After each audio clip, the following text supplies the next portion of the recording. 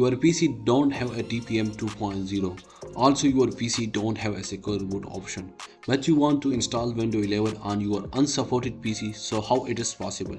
Hey guys, my name is Maghaz, and today in this video I am going to show you that how you can install Windows 11 on your unsupported PC without any problem and errors. So without any further ado, let's start the video. First of all, let's get the information about your system. Simply press Windows plus R button and here type ms info 32, then hit enter.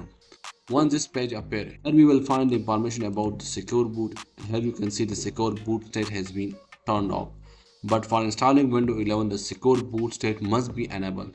And if we click on here on the hardware resources and here click on memory, and then here you can see the trusted platform module 2.0 has been present in my system and has been enabled.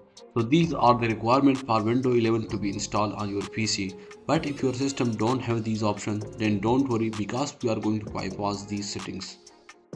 Now simply open your browser and here type download Windows 11, then hit enter, and here click on the first option, which is from the Microsoft. Then simply click on download Windows 11, and simply here scroll down.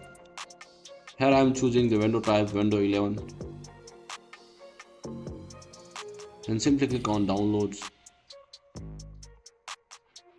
Here confirm it. Here choose the language and simply confirm it.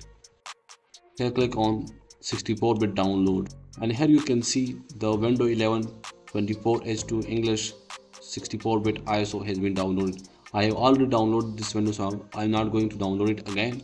Simply close this one. Again open another tab in your browser and here type Rufus download and hit enter. Here click on the first link. Here scroll down a little bit and here click on any option you want. Then simply click on this one and download it. Then simply open the folder. Here double click on the Rufus. Here click on yes. Here you don't see any USB, so let's connect our USB to our system. Here you can see the USB has been successfully attached to my PC. Now minimize this window, also minimize this window. Here click on select and then select the ISO file that you downloaded from the Microsoft official website.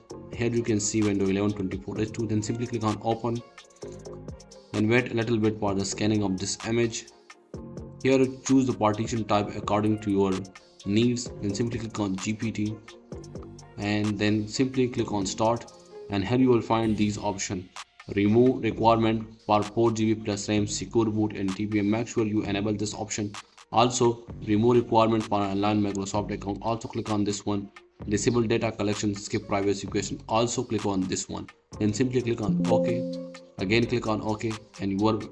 So let's wait for the booting process, and after this we will install the Windows 11 on our PC.